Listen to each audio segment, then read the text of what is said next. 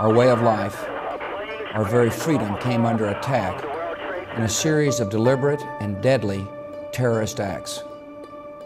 The victims were in airplanes or in their offices, secretaries, businessmen and women, military and federal workers, moms and dads, friends and neighbors.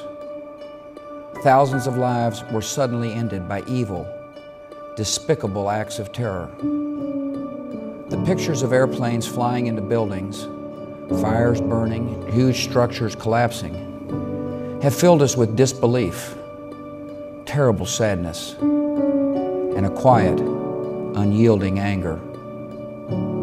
These acts of mass murder were intended to frighten our nation into chaos and retreat.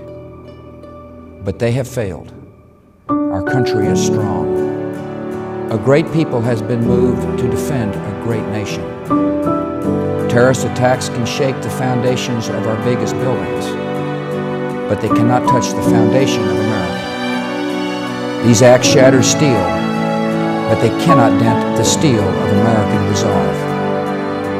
America was targeted for attack because we're the brightest beacon for freedom and opportunity in the world, and no one will keep that light from shining.